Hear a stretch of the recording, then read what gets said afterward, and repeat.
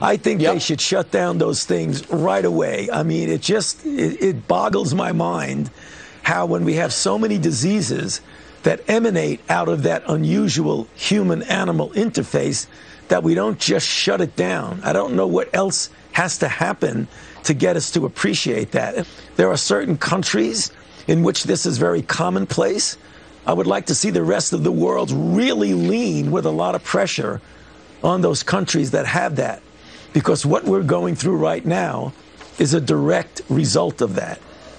And for this to continue is an outrage, and Dr. Fauci said the world should ostracize every country that allows exotic animals like monkeys and bats to be intermingled with the food supply and near humans.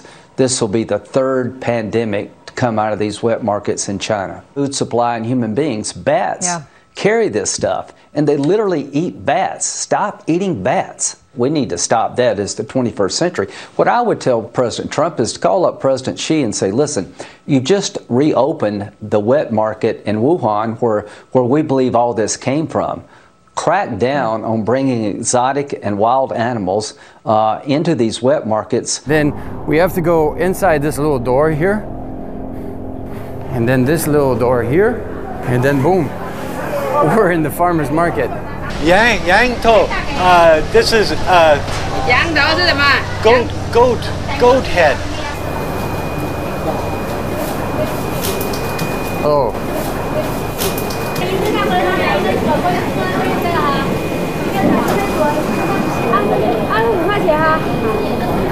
Someone's about to have a fish head for dinner. He's still breathing. This isn't a pet store. It's a wholesale meat market in southern China, where eating cats and dogs is common practice.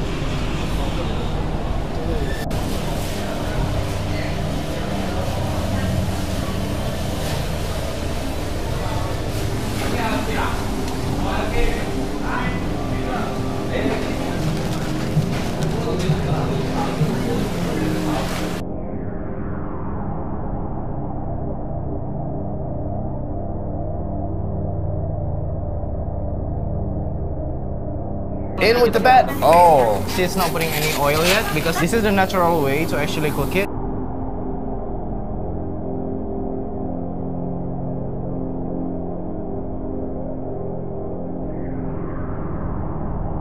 my God, it sounds like a baby crying. Well, I don't really have anything to say. He just bit the fucking neck.